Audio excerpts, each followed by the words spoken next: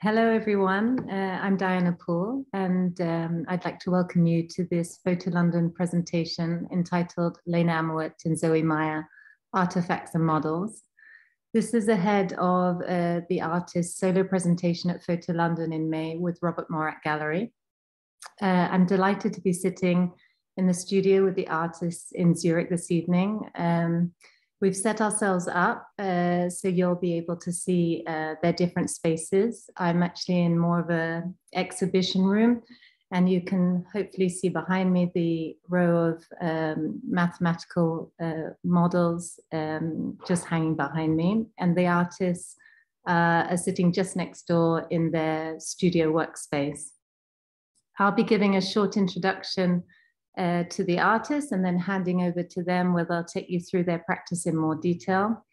We'll be talking, presenting for about 30 minutes, and then I'll follow up with a few questions. Do drop any questions in the Q&A box at the bottom of your screen, and we'll be able to come back to these at the end of the talk. I met Lena Amuat Zoë Meyer last year in Zurich. We were introduced by our mutual friend Roger Eberhard, who told me I absolutely have to see their work. He was definitely right. I'm an art advisor specializing in photography, and I also work on exhibition and curatorial projects. And most recently, I worked with Lena and Zoë on the curation of their exhibition, Paint Me a Future, at the IC's Gallery in Arles during the opening week of Les Rencontres d'Arles Photo Festival. When I met the artist here in the studio the first time, I was really struck by the kaleidoscope of colors, different sized photographs with their array of mysterious forms carefully placed along the walls. Also noticing colored painted frames with matching colors within the images in soft pinks, magentas and blues. Some of the frameworks are stacked one behind the other, revealing a small part of an object behind, sparked my curiosity further. I noticed exotic objects on shelves next to rows of books. There were test prints with an antique statue in one and a Lucky Strike cigarette packet in another. These playful juxtapositions against more serious statements took me back and forwards in time within seconds. And amongst all these impressions, everything still felt in harmony. So once I hand over to the artist, hopefully you'll be able to see some of these impressions behind them in the studio space, and they'll also be showing you some images of their studio in their presentation. I'm going to bring up a few slides now. Their images are so visually strong. I wanted you to be able to enjoy these as I take you through the rest of my introduction. So I'll just share that now.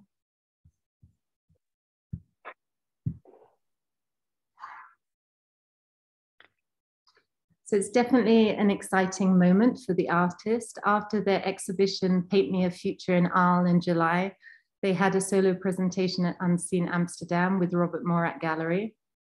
They've just opened an exhibition with fellow Swiss artist Simone Holliger entitled Séisme at La Haye in Paris. And they're currently preparing for their upcoming solo exhibition at Robert Morat Gallery in Berlin in January.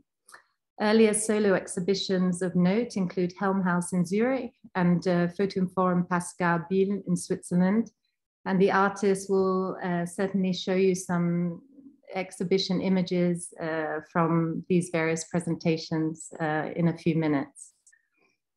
They've also published 6 books to date, all with About Books in Zurich, founded by Bruno Margaret.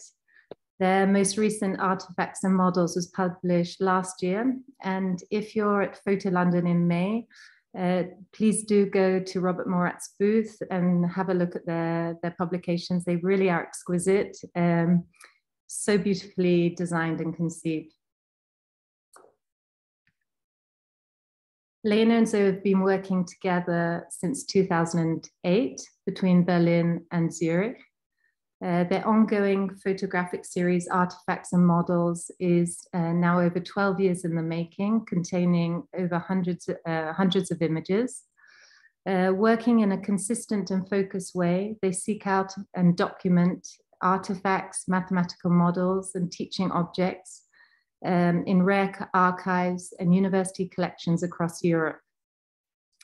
Most of the objects are tucked away, gathering dust in basements, and akin to archaeologists, they dive into past eras drawn in by these enigmatic objects that were originally created to convey abstract concepts. The artists are fascinated by how form and aesthetic has the power to communicate knowledge. The artists photograph the models devoid of context, so they remove all references to their origins and function. We're left knowing almost nothing factual about each of the photographed items. So instead, the models are left to communicate through the power of their visual identity alone. And when speaking with the artists, I often get a sense of their thrill at giving a new life to some of these objects that have somehow been left behind. They embrace analog and the handmade. This is really at the core of their practice. Goes from their meticulous darkroom printing to the colorful backdrops they use, which have been collected over many years. Slow, precise, yet intuitive and multi-layered. It feels like a rigorous, even ritualistic approach to working. And this really imbues each of their objects with its own aura. And contained in a technicolor isolation, they almost feel like portraits. We're drawn in by their individual characters and charisma.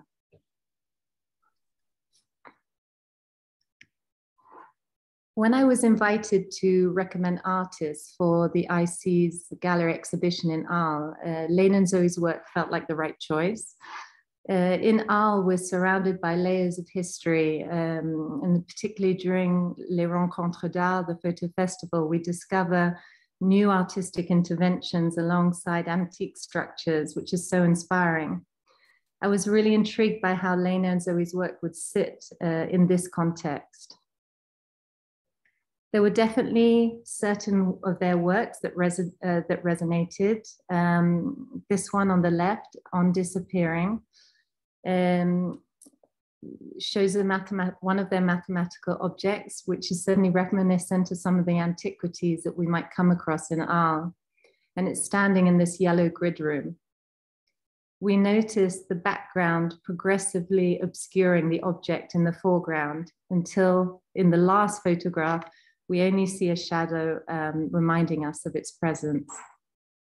Not only did this work have a lot of presence in the exhibition, set against the artist's beloved and carefully selected Yves Klein blue wall, it also felt like a playful nod to the surroundings. I'd like to leave you with a quote from art historian and the writer Ger Burton, who wrote the text in the artist publication, Artefacts and Models. I think it beautifully sums up their work, and it's a nice place for me to hand over to the artists. Throughout the work's individual auras, the mystery and majesty imbued in each of Amuat and Meyer's salvage objects is accompanied by playfulness. In their colors and patterns, the mashup of antiquity and consumerism, the anomalies of title and technique, the variously impossible or lost forms, and above all, in the sheer gorgeousness with which these dug out and dusted down teaching models have been represented, the artworks play among the ruins of vanishing eras. And now I'm delighted to hand over to Lena Amuat and Zoë Meyer. Many thanks to Diana for the friendly introduction, and good evening, everybody. We are very happy to present our artwork online tonight and would like to thank the whole Photo London team, and also especially a big thank you to Robert from Robert Moritz Gallery in Berlin for this great opportunity. We asked Diana for this introduction because we developed a close working relation over this year and did some exciting projects together, such as studio views with collectors, the project in Ars, etc. And as Diana already mentioned, we are Lena Amuat Zoë Meyer, speaking from our studio here in Zurich, Switzerland. This studio is our common working space, an important place for focus, contemplation, and production in our artistic practice. Tonight, we would like to tell you more about our common artwork and give you an insight into our body of work. So now we would like to share our screen with you. And here we go. Okay. And full screen. Okay. Yes. So now we would like to share our screen with you and do a presentation which is structured as follows. First, we will show you pictures of some of our artworks from our series entitled Artifacts and Models, as well as some exhibition views. Later, we will talk about our working process and how we collaborate as an artistic duo. Our work entitled Artifacts and Models from 2009 until today is devised as a long-term project at the intersection of science and visual arts, on which we have been working on since 13 years now. It consists of several series of works which are constantly expanding. As part of this work, we have been photographing a large number of objects from various scientific collections in universities and museums all over Europe. We are interested in these physical objects which embody scientific concepts and ideas of certain eras. We would like to start our presentation with a framed artwork from our series of mathematical models. The mathematical models are a central series of our work, which we have been working on since 2009 until today. The mathematical models do fascinate us because they were made to visualize abstract formulas or models of thought that lay beyond material references. They are abstract concepts of thought made into visual, so they show something abstract, what is actually not really representable. The aesthetics of these models is characterized by their material and the traces of handicraft production. Their appeal oscillates between the aesthetic appearance and their scientific meaning, and how they address questions concerning the visualization of knowledge.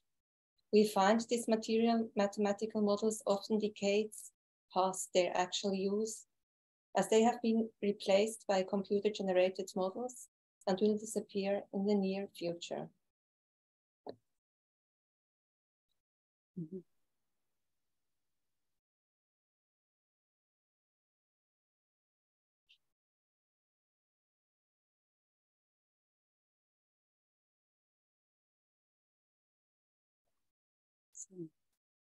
Okay, these were the mathematical models. Now we would like to show you some more images from our series Artifacts and Models from 2009 till today. Apart from investigating concepts of modeling in science, we also do photograph artifacts and models whose meaning and impact is rooted in ritual, cultic, fetishistic, or religious contexts. In the style of modern Unterkammern and encyclopedical collections, we devise a subjective worldview in which elements from science, religion, and nature are recombined. We focus on various strategies of collecting and attempt to reformulate scientific conceptions from an artistic point of view. We regard our work in this context as the highly subjective, ever-expanding image archive. And here you see an image of our series, The Wings. It's an early series from 2011. The wings are taxidermies from scientific collections in Germany and Switzerland and were collected for university studies. We were fascinated by their beauty, but also by the brutality of these natural severed objects.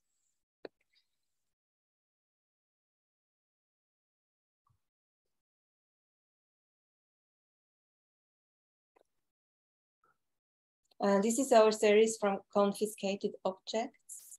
They show exotic objects that were confiscated at the Swiss border for species protection reasons. Deprived to their original cultic and social meaning, the artifacts became illegal culture goods, which are collected in high security basements of the Swiss government. We decided to present this series in black and white. This is a meteorite model, a model of meteorite from a natural science collection. The meteorite models are made, also these models are made of paper and therefore very light and contrast with the dense meteorite rocks of cosmic origin. And now some images of our series, the biological models from 2011 and 12. Mushrooms. This is a pupillen model. It's a didactic tool used in biology classes to show students the adaptation of the pupil to light reflections. And this movement of the pupil is comparable to the aperture of a photo camera. So now we show you some Montessori models from 2011 and 14. What you can see here are different images of didactic models made for kindergarten use, so-called sensory material, invented by Maria Montessori. Through the aesthetic and sensual appearance of the models, the child is encouraged to learn independently. That leads to questions like, how do we learn and understand things? Which models and objects influence our perception of the world? And how does, for example, this pink tower of the Montessori shape our idea of mathematics? This is a theme which is of great interest to us.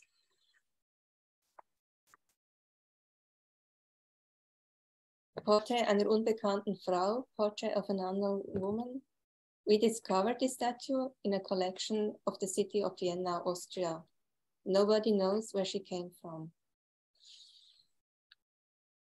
Now we would like to show you several images of statues from 2011 till 2022, so recent. The photographed sculptures are plaster casts of ancient sculptures. They are not the original statues, but plaster copies, which can be reproduced in large numbers. We are interested in the questions of original and copy, which is of course also a big theme in photography.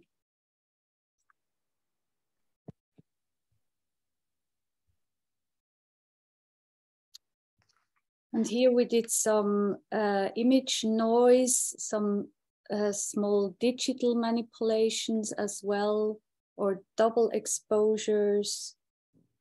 We did some testing, right? There's some digital manipulations.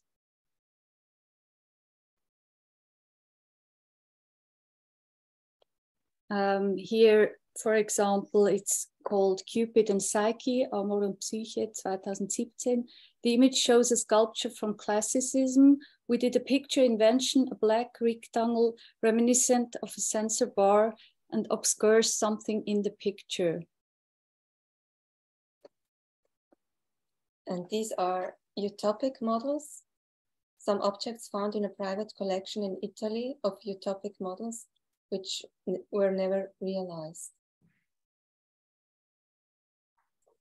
The red color, 2018, the red color is a reference to painting. Color symbolism and effects and monochromes are also recurring themes in our work. And this work is entitled Lucky Strike. It's a model of a Doric column stand next to a pack of Lucky Strike cigarettes. The cigarette pack serves here also as a size comparison. Here as well, a digital manipulation, the Ausgrabung DHL 2022, so very recent artwork. We showed only now in Paris. The artwork is a loose reference to contemporary archaeology. Two historical periods overlap, ancient world and present day. Next to antique objects, we see a ripped fragment of a tape from DHL.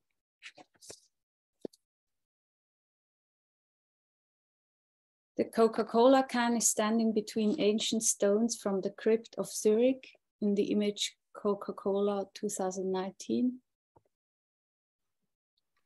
This is our most recent artwork from this autumn. The monochrome image refers to an absence, an object which has dissolved and which itself is missing, and only the shadow reminds of its former presence. This is a series entitled The Lost Collection, Die verlorene Sammlung. The images of the series Lost Collection refer to archival documents of collected objects that are considered lost. In our artwork, our research has often taken us to very different collections and archives. Sometimes it happened that a collection is considered lost. Some of these missing objects from these collections now only exist as photographs, in documents or books. Of one of these collections, to be precise, a collection of handicrafted ceramics objects, we decided to cut out the photographs of these destroyed objects and put these cutouts on black backgrounds, leaving us only with the graphic representation of the visual gap, the shadow of the former objects, a reminder of the loss. Okay, so these were some insight about our artworks and images. Now we would like to share some exhibition views with you. We're gonna start with our recent exhibition at Lahore, Rue Griset and Rue Moret. They have two rooms. We had a solo show with Simon Holliger in Paris this autumn. We opened it just 2 weeks ago, and the exhibition will run until December. And if you're planning to travel to Paris during Paris Photo, we would be very happy to welcome you in this exhibition.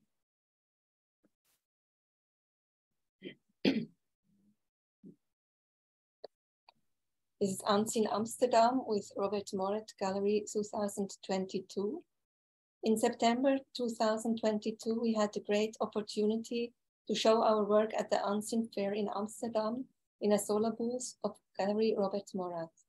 We are very happy to be represented by Gallery Robert Moret from Berlin since this September, and are looking very much forward to exciting future projects with the gallery.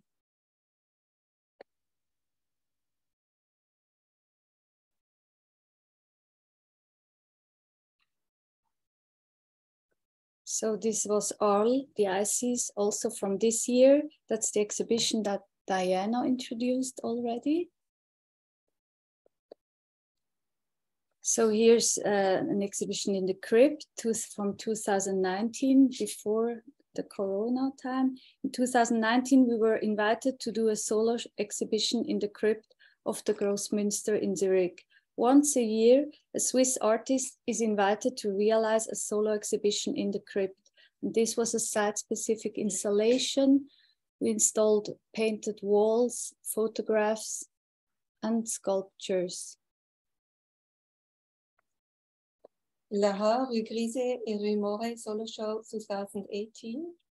This was our first solo show at Lahore in Paris. And we did show for the first time a larger series of 20 mathematical models in Rue Griset. In Rue Moret, we did some interventions with painted walls, sculptures, and images in the theme of archaeology. Okay. Sorry, we were a bit quick. Okay, this was the Helmhaus. In 2011, it's the work and studio grants of the city of Zurich. The way of installing the artworks like this has something provisional and changeable. We often do not show our pictures as thematic series, but we mix different picture motifs. In the form of a modern cabinet of curiosité, we construct a subjective worldview in our work, into which aspects of science, nature, and art are united. Helmhaus number 2, 2015. Yeah.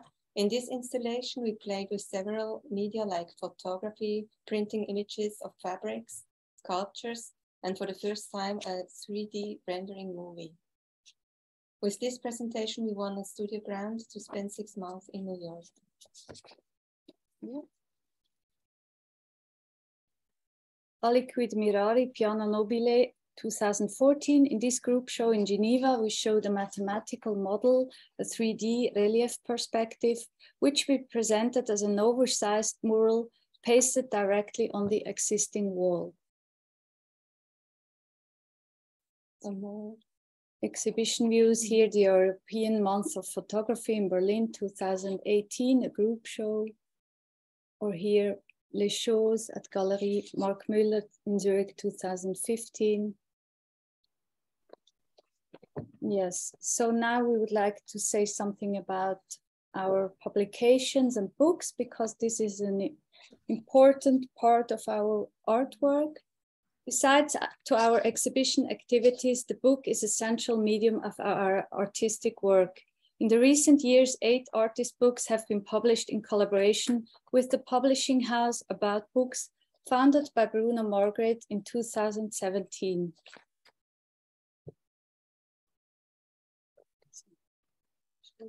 Last year, our book, Artifacts and Models, was published. It's a collection of works that shows over 200 framed images. There is always only one picture per double-page spread. In the book, we have deliberately not arranged the pictures thematically or chronologically. And the book is completed by a text section and includes 3 text contributions by Ger Burton, Ton Welchli, and Thomas Gonno. Here you can see our first one of our first publications. It's the mathematical models from 2009 till 15. This book is sold out. And so we decided to make a second volume in 2018 with the mathematical models, the ongoing series, new images that follow. Here is the publication we made for the Crypt exhibition. It was postcards that you could tear off and send all over the world.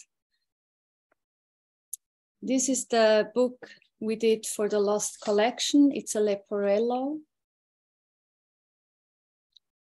Here, the Confiscated Goods, a small magazine, which is also out of print now.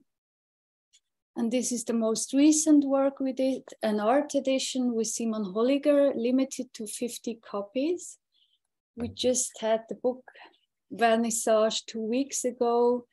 It's 4 hardcover plates that you could also frame and hang directly or collect it as a book.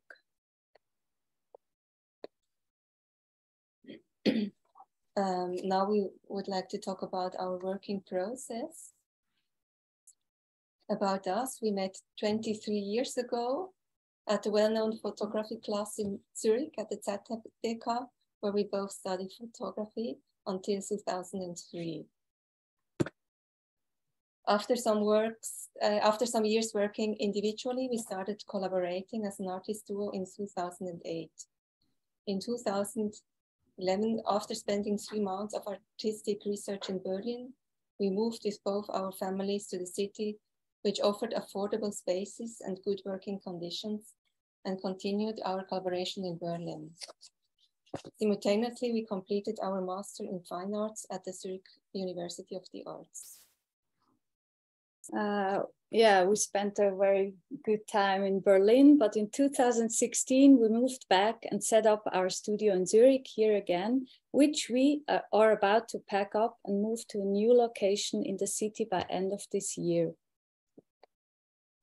So now about a bit more about our working process, to take a glance behind the curtains, kind of. Our working process includes a phase of extensive research. We collect images and text material and collaborate with different scientific archives and collections. We do also a lot of online research in different databases, mostly of universities. Yes, and we travel with a mobile photo studio. and photograph the models on location in the collections using still an analog photographic technology. We stage and appropriate the models by removing the objects from the current context of the collection and photographing them in front of colorful paper backgrounds, which we collected over the last years. The photographed models gain a new space and become part of our personal artistic collection context. So here you see us traveling.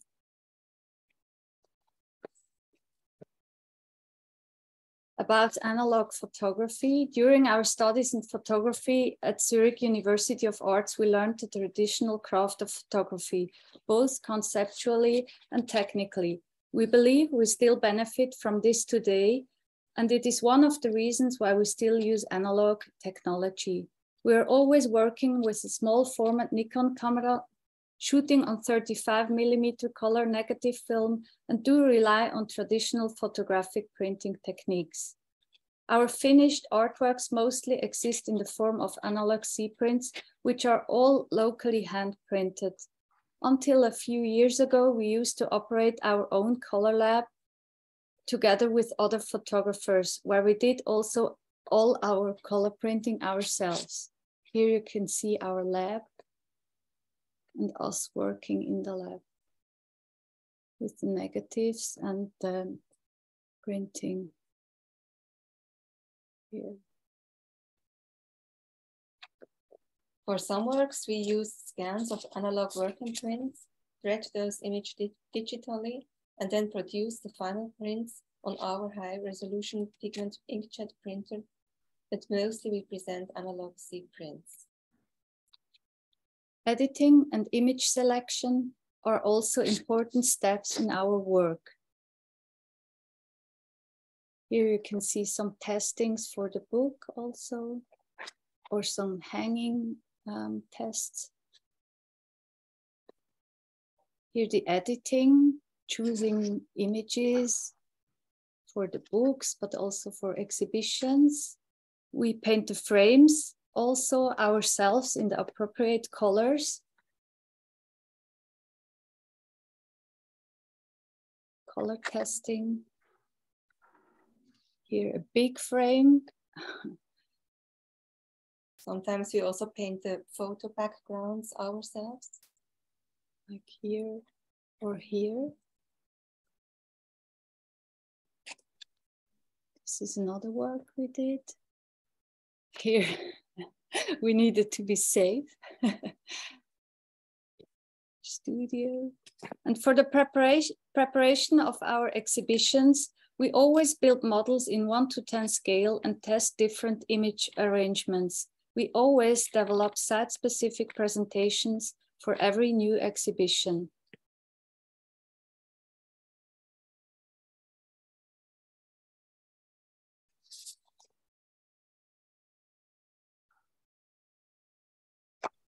Some finally framed artwork, testings, color testings, framing.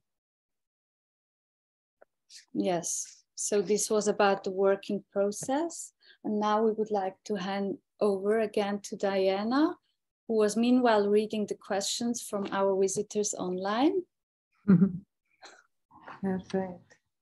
Do you want to come out of your presentation? That's fine, I think. You leave it up there? Yeah. Okay, perfect. Thank you so much. It was such a fascinating deep dive into your practice. Really, it was great. I just have a few follow-up questions, and then let's have a look in if there are some questions in the Q&A box. So first of all, I'm really interested in your creative partnership, in how the two of you work together to realize your joint vision. It's almost like the artwork itself was waiting for you, the two of you, to meet in order to be realized. Could you say more about how and when you knew that you had to work together, essentially?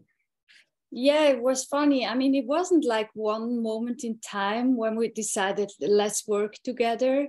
I mean, we were friends for a long time, and it was more kind of a naturally growing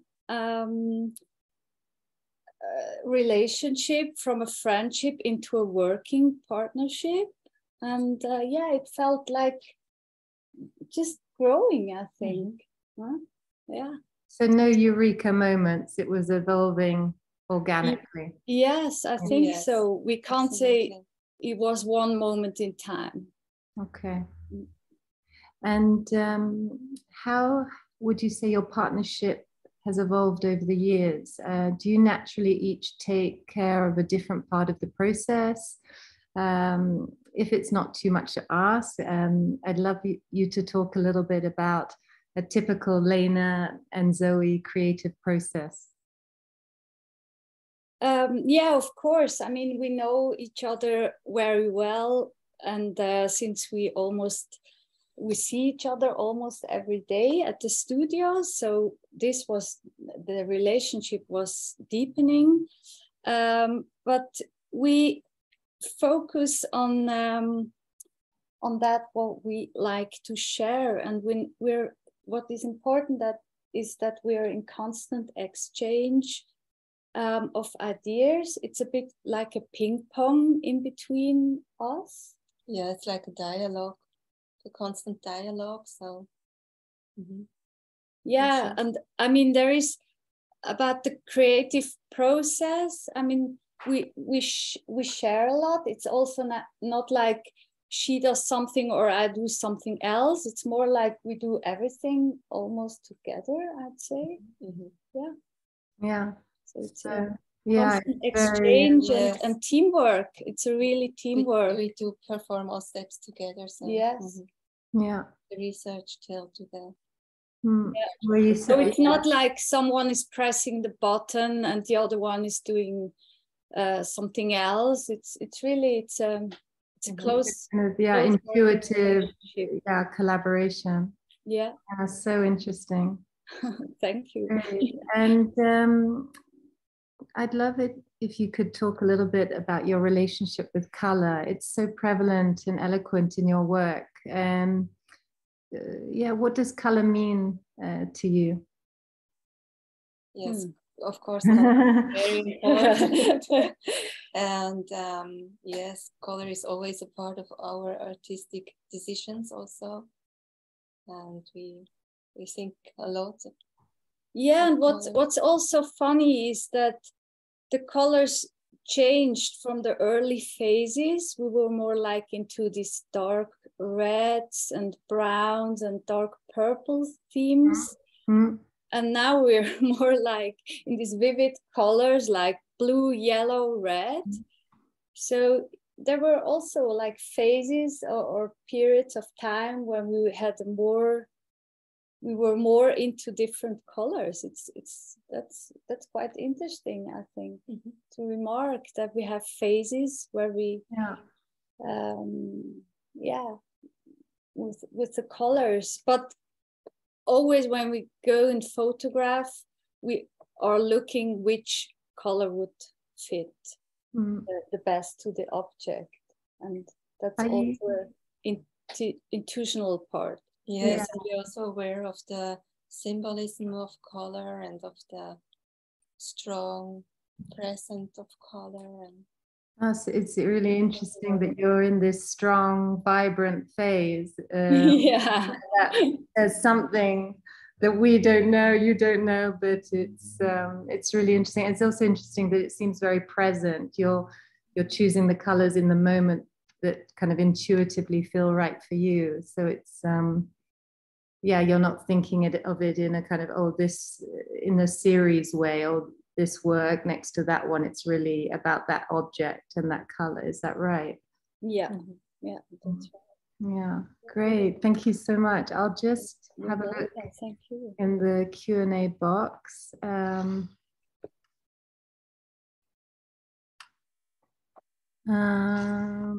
So there's a technical question. He writes, I was wondering if you have always used 35mm or settled on this format later. Did you try other formats and just preferred 35 millimeter? Yeah, that was funny.